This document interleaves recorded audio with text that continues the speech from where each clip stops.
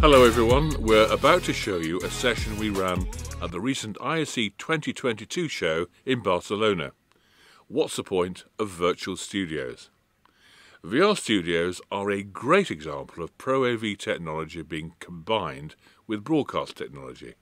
The studio technology, content servers and LED displays are all Pro AV applications, but the broadcast technology is used for the capture, switching, IP encoding and distribution. This approach has proved to be particularly successful during the periods of social distancing, where corporate events were replaced with high-quality streamed events. In short, this is all about creating next-generation visual experiences, which is what AV should be all about, and it's how we can attract new talent into our industry. Our ISE session took place on Absen's stand with Brian Macauto, Absen's Director of Virtual Production, Joanna Alpe, Chief Commercial Officer at Bild Studios, Sarah Cox from Neutral Human, Vince Steenheok, Founder and Managing Director of Evoke Studios, and David Gray, Managing Director of Machina Consulting, or part of NEP Virtual Studios. Here's how the session went.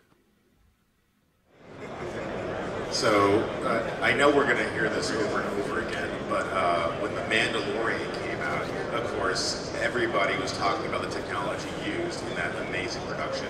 First of all, everybody loves the content that was created. It was an amazing piece. And then to realize how the creative process happened there was game-changing in this industry. So because of that, it created this huge amount of buzz for virtual production.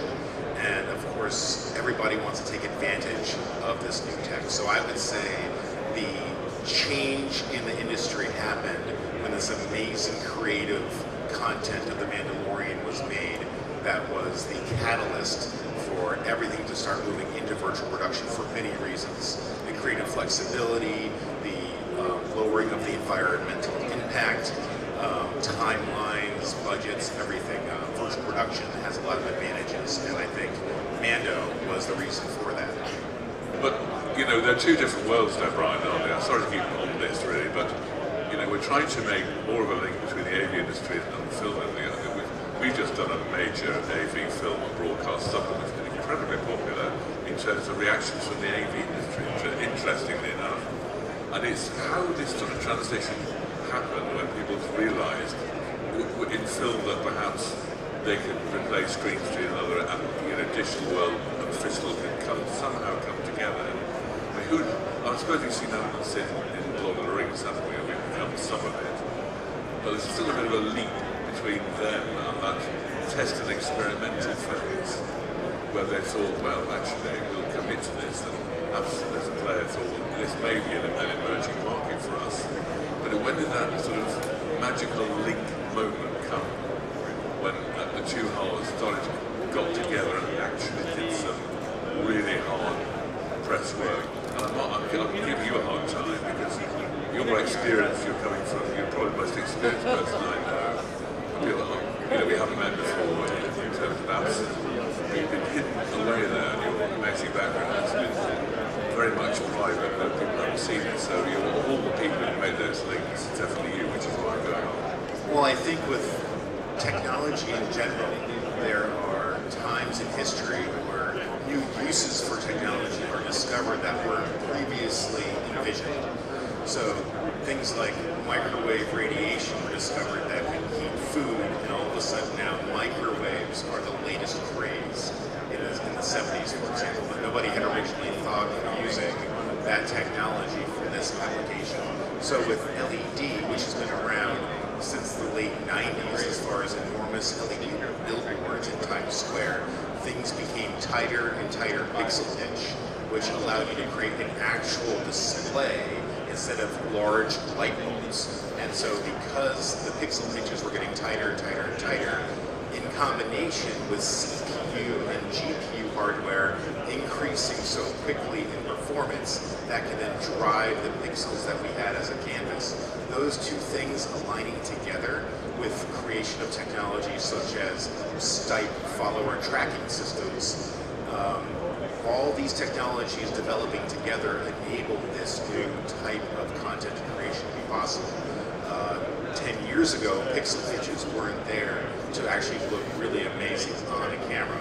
And also the color reproduction of LED wasn't there either. So it's the combination of the technologies that are being developed consistently throughout the history of LED that enable this to happen. Geez, the next question. Thank you very much, Brian. I didn't want to give you a hard time. I love you really. Is perhaps a quick one with I've gone brain dead. Here we are. Joanna, Bild Studios. We know Bild Studios very well, don't we? But it's a question of making those links. And I mean, we've seen virtual studios being built, both production areas, little mastering, which is very impressive. But where do we go? What point do we start before we get to that point of, well, actually, this particular approach to creating a production that actually uses the elements that we have here? And I wouldn't go too much into them, because it might just make a complicated picture. We're trying to keep it clear. Where do they go? Where does the expertise and skill come from to really sort of make that first step? Yeah, sure. I mean, I think, yeah, just to follow on from what Brian was saying, I think there just was such an incredible moment through pandemic where you just had convergence, right? And so, at its essence, virtual production is this convergence of the film industry, of this hardware, AV technology, and gaming. And so you have these three industries that have been really doing their own thing quite happily, that all of a sudden have to play nice together, have to work together, and that's a huge challenge.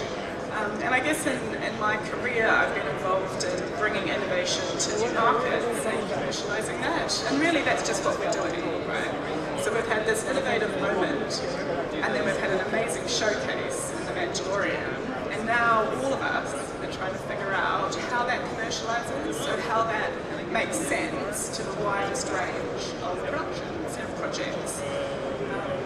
So I don't know if I'm answering what you asked. Just trying to take little steps to build up a picture that's clear for people, because otherwise we're making too big a leap.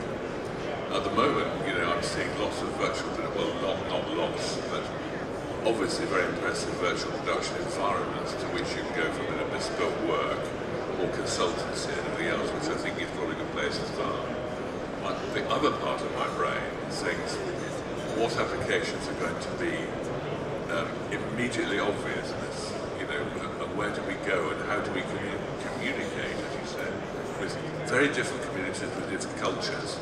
How do you get this clear idea, not just technically, but creatively over to these people? Say, well, this is a potential opportunity. Yes. I see it as a fantastic opportunity for tackling new people and new talent coming into the industry, as being aware, just completely changing the game completely.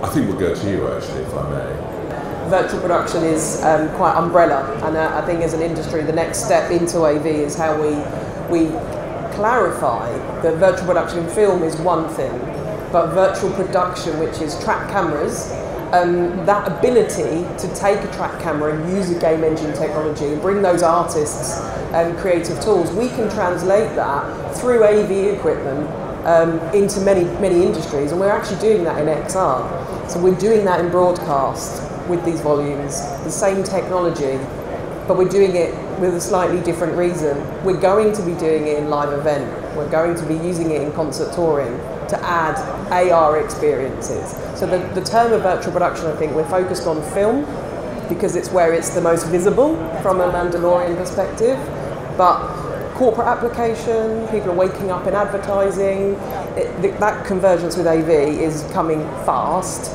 and we need the next people who are going to be doing this is that skill set. People that have a skill set of editing or working in anything with media. It's a timeline. We can translate those skills into virtual production and use those across multiple industries.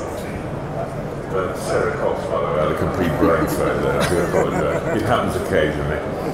I'll come to Vince Steenheok next and just tell us what you've been up to and sort of develop the theme a bit. and to see how we can just get into your mindset and see what you've been doing so far and how you're developing your business. I mean, all these businesses can go so many different routes, couldn't they? And it's quite nice to see that because it's a completely open field. Depends how the market responds with whatever. It's clear. It's nice to see whatever clear requirements you're seeing appear that might give us some clue about which of the first industries to take advantage. You can see it instantly in live gigs, can't you? I mean, it's a complete no-brainer, I would think. And it's where they're all going now with dramatic experiences to stand out from everybody else. I think they're leading everybody in the minute, aren't they, really? So it's extraordinary stuff going on that's well ahead of everything else. So tell us where we are so far. What's been creating market demand over the last couple of years? Of course, people have needed, remote access to each other. They've needed remote access to information. People have been, everyone wants to keep producing and sharing information. And these new techniques, these new ways of working, they have very much enabled that. I think in many ways, what's happened in the world in the last couple of years has strongly accelerated the development of all these workflows, of all these technologies that all these amazing companies are pulling together. And and it's companies like ours that are in a favorable position to leverage that to create new experiences, to create amazing content for cinema screens and for broadcast. And for us, it means that we also make distinctions between these different solutions, between broadcast scale, augmented reality, extended reality, and in-camera VFX. And to us, they're really distinctly different things, and they solve different problems, and they belong with different clients and customers. And it's been really fun for us actually to play within these different contexts, because we get to working in corporate markets where we might still design a physical set, but then we extend it with augmented reality set elements, and we can make their conference calls visible on stage, and there is interaction that couldn't exist before in real time, and that's quite exciting. And we can, I think it's really incredible if you look at extended reality and the corporate market specifically. It's a very strong solution for product presentations, for people to share, either within their own companies or wider audiences, and you can do that at a quality where what people see on screen they can safely buy into it because it's accurate, and I think that's been very enabling. Likewise, what Sarah's saying. It's super exciting to see, what dimension these technologies are going to add in live events and concert touring, and when that's going to go live a little bit more. You can see that that's recently been happening at Coachella with the guys of All of It Now. They're doing some really, really interesting stuff. And for us in broadcast, it's the same thing. Like it's needed everywhere. It's such a clear value add for any production when the content is done well. It really raises the bar, and the best thing about it is that it's a very cross-contextual technology and a way of working. And the convergence that Joanna mentions is definitely the case. There's also a lot of complexity in that, because it means that every department suddenly needs to understand what is virtual production. Well, what can we ask of this? What are the requirements? How much time does this need? And there's a lot of people that think, oh yeah, but it runs in real time, so it must be faster, right? Turns out it isn't really. It just moves parts of the process elsewhere, and you get flexibility in different areas. So, it's new problems that need solving. And a lot of learning that needs to happen across the board. And I think a lot of our companies are focused on the sustainability side of things at the moment to make sure that it can run in broadcast and, surrounding areas. So. I mean, the difficulty I have with all this is there are so many, it's not a negative, but, we're thinking certainly covering it from so often in the AV industry we come to technology first and forget the culture. And we just this afternoon we've got a panel looking at standards, and it's a new one that's appearing, StageNet in fact, which is very much for live event companies, and they're creating a new environment where compatible equipment we get the most out of it.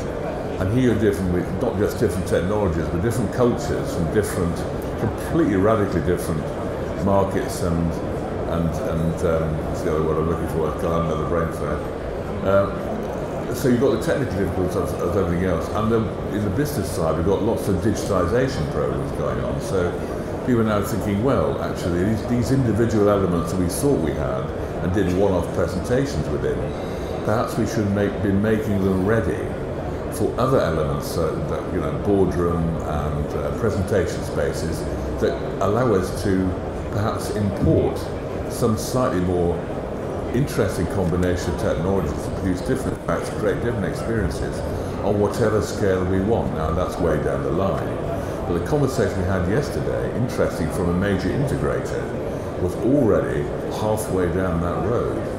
It's actually AV-ISPL, funnily enough, very traditional IT AV support thing, already now buying an experienced company, XTG.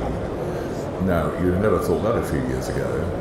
I'm thinking very much not workspace, but collaboration as a service, and how they redefine workspace as different elements of collaboration. For the first time, a bit of meat on the bone, which then leads into very different ways of thinking how they use different combinations of technology in a variety of environments. Now you can see in events there's going to be a quick win, absolutely amazing, complete redefinition of an experience. A little bit more different to get that over to a corporate environment that's used to very traditional ways of creating experiences for itself. There are budget issues, especially in the museum and thingy world, Royal Albert Hall, death with straits at the minute. They've all been supported during COVID, but they are putting on amazing stuff in their own bat. But it's a huge leap for them to think, well, because we're seeing this around in the live event world, and they tend to watch what you're doing pretty closely, try and replicate that if they can in the real life world. It's planning ahead, thinking infrastructure, not technology, to accommodate that, and that's changing all the time. We're dealing with so many different types of individual.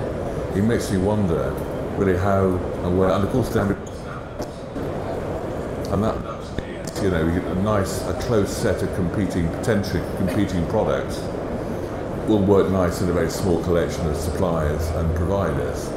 But how do you extrapolate that and make it look like a Dante, for example, and put 450 people and expand those markets? So it's all this relatively conflicting areas of thought that we're sort of, and I'm wondering which bit to tackle first, really. What about you, David? What's your general view on it? Wow. Half an hour later. Hello.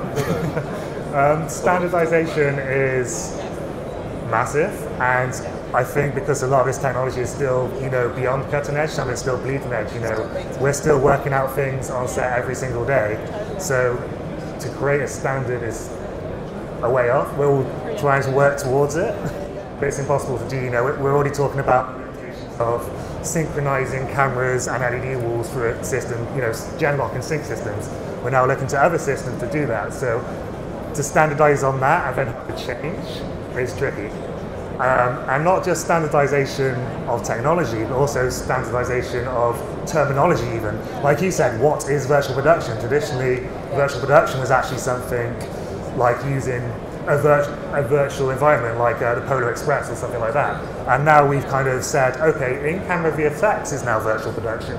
Yeah. But actually, in-camera VFX is a small part of that pie. And like Sarah said, there's then XR, there's AR, there's all these other layers on top. So standardizing that's tricky, and also we've inserted ourselves into an industry which has done things their way for 100 years and is trying to explain to a DOP, a gaffer, an AC, why are we sticking this thing on your camera? And film is quite protectionist, where it would not be okay for one department to walk over to a camera and stick something on it usually. So it's working out the politics as well in these things, and I think actually broadcasting and live events are definitely more, not innovative, but they're more ready to run with cool new ideas.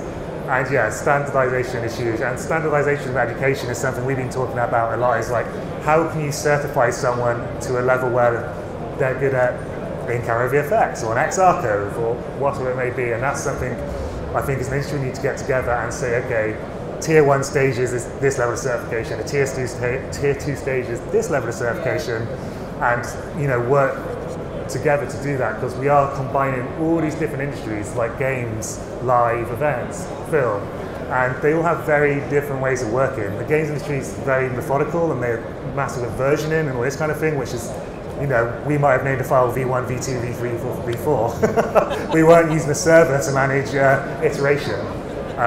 So as much as I'd love standardization, we're going to need to work really hard in the next few months and years to make it happen. I was going to go back to you actually, Brian. How is this going to change your tag? Screen development. How is all this going to be? Is it going to affect how Absen develops its technologies and screens, for example? Well, absolutely. The virtual production experience is all about creating an environment for creative people to have a new type of canvas to work on. But that tool has to absolutely fit their requirements. So we have to listen to their needs, what their technical requirements are as far as color gamuts that we have to hit, brightness levels that we have to hit, the way that the LED interacts with the camera lensing for moire issues, for example, to give them more and more flexibility to have a medium to create on without limiting what they're able to do.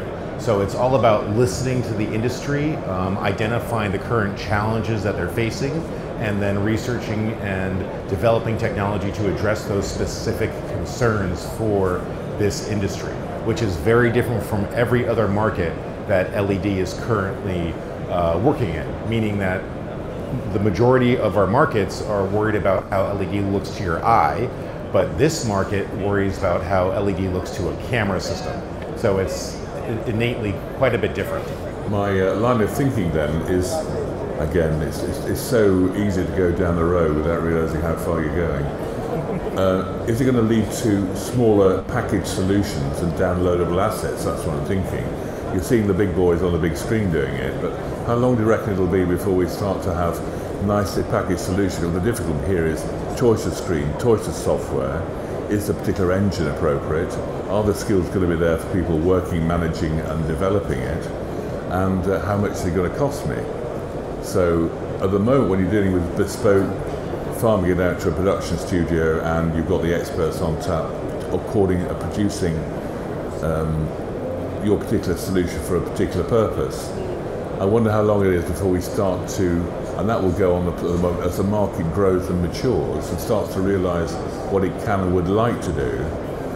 Are you going to be involved in, say, producing something like a package solution down the line that will actually address certain markets that people just bolt into an infrastructure and start to do, like, for example, a museum or other fixed installation areas that perhaps would just like a solution? We're going to services and solutions routes, aren't we? What a good-looking question. Choice. I think a turnkey solution or a package solution might be possible maybe in the XR world, where we can create a standard solution with a standard size that can be implemented by a type of customer such as creative or a corporate customer or a university. I think in the film world, that might not be possible, and the reason is because every different project trying to create different scenes has different requirements completely. And having a turnkey volume is going to be too limiting to give that director of photography and project the flexibility that they need. Some projects might need an enormous ceiling and an enormous curved wall, and other ones might prefer a flat wall because they're doing dolly and truck shots instead of panning shots. Yeah. So it's very hard to create a fence exactly around cinema creation, but XR is a little bit different. Yeah. The reason I asked that, because there's a difference between BBC doing its Olympic studio as one, which is a more tried and tested traditional environment, and someone in a museum trying to create a location-based experience that actually is functional, timely and everything else. What about you, Joanna?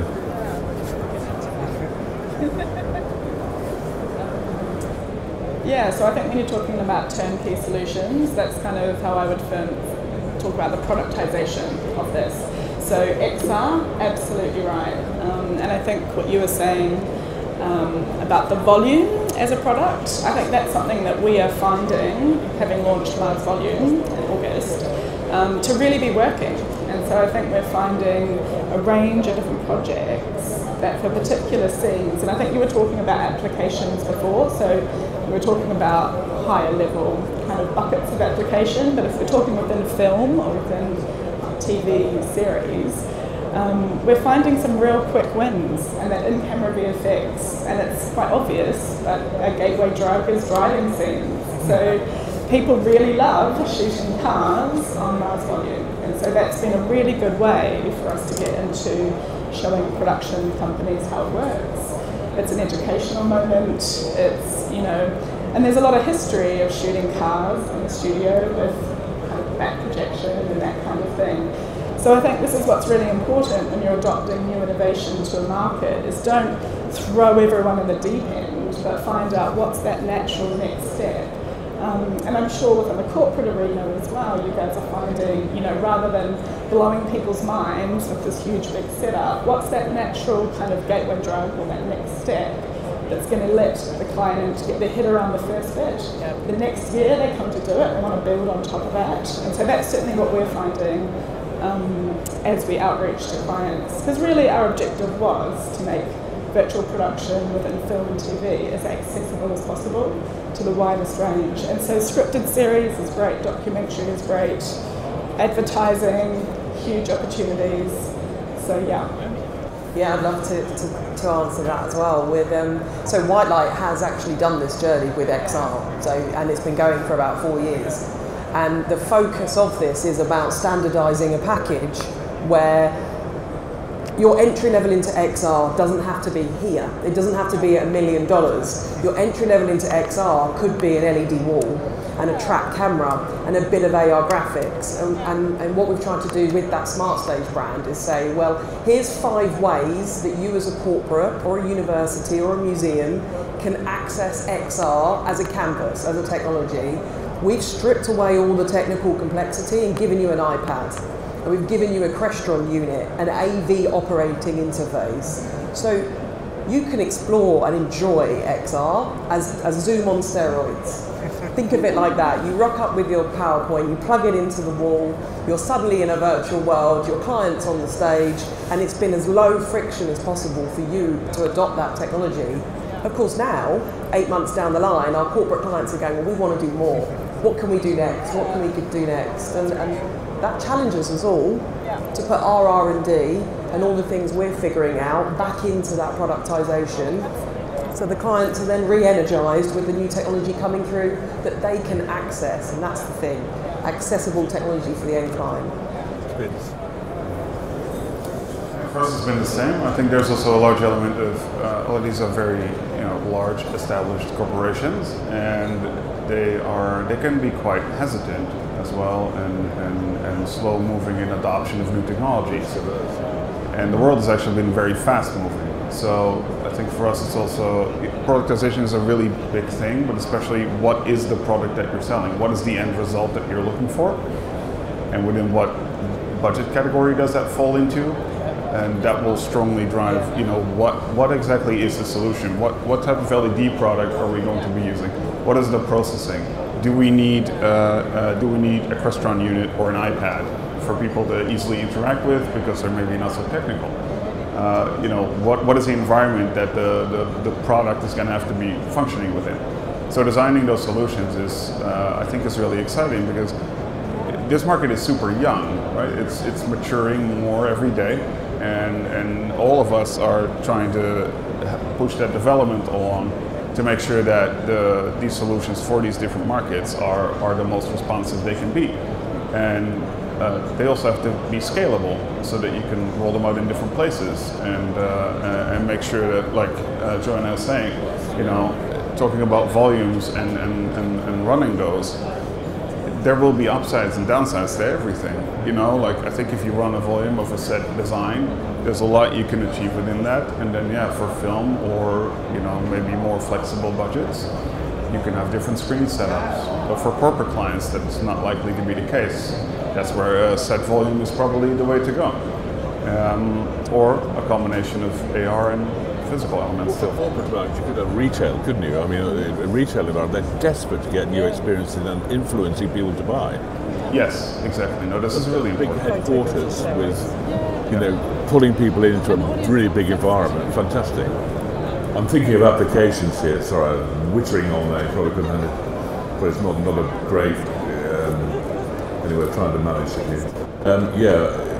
Retail undergoing a huge transformation at the minute, and some of the bigger central locations trying to balance that investment in new technology with a way of allowing customers to access the things subtly, but also in a way that influences their buying and encourages them to almost experience and lead it on to the next stage. And we have lots of different combinations of technologies that together, intelligently and thoughtfully, can perhaps move the customer experience on a level that will create something they can engage with. And it's about engagement with customers.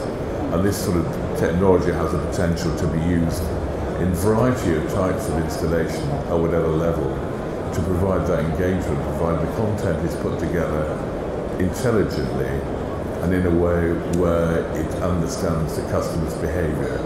And that's what it's going into, a different level of understanding of how customers operate and how they respond to technology, what persuades them to buy new things. And that retailers had such a tough time, they're having to rethink completely the relationship we have with their customers. So this sort of thing potentially is limitless, isn't it, David?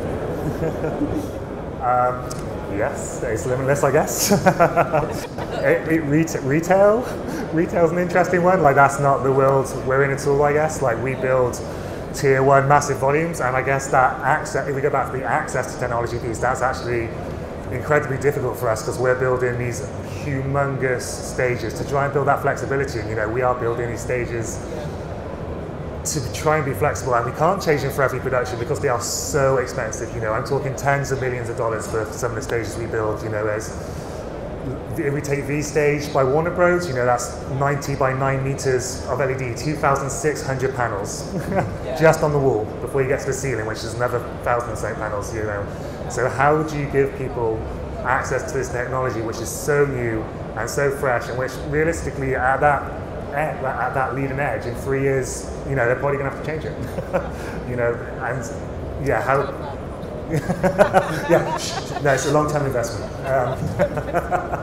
And it's the productization and standardization around that as well, and that's a big part of what we're looking at in the entire NEP group is, okay, what can we standardize and make accessible, whether even if it's just like the server technology or the server racks, you know, so a team can go from one stage to another and be like, okay, even though I'm driving 2,000 panels instead of 200, I can still understand what's going on here, and also allows them to go from a smaller, maybe R&D size space, which is accessible to a corporate client or an advertising client to use, which is much cheaper per day.